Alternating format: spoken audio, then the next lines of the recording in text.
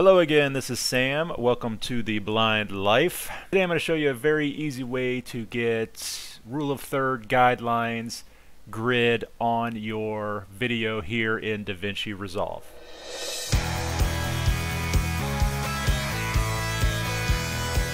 Alright, so today I'm working on editing a video. In this video I'm doing a review of the CyberEyes Trifecta assistive technology device. If this is your first time to my channel, this is what I do. Videos about living life with vision impairment and the assistive technology and tools that can help make it awesome. So, that sounds cool to you? Come on back and check us out. But let's get into why we're here today. So, if you wanted to put an overlay of the rule of thirds grid lines, or maybe the golden ratio grid lines, some kind of grid lines on your preview window here, it's not the easiest to do in Davinci Resolve. There is a way to do it, putting in a generator, a solid shape here, and then changing it, but it's just kind of a pain. So a much easier way would be to come into Google here and just search for a transparent image of the grid lines you would like.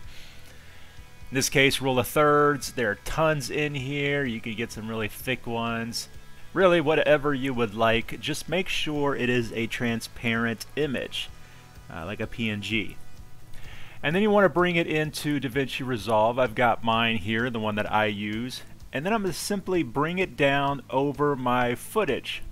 Now mine doesn't quite fit, it's a little smaller, so I'm just going to stretch out the image here a little bit until it reaches the ends, and bam, there we go. That's all you need to do. Now I can highlight my footage, and if I need to, make it a little larger, get it centered, line everything up so that it looks good with the rule of thirds. I can do that. And then when I'm done, I simply delete that footage.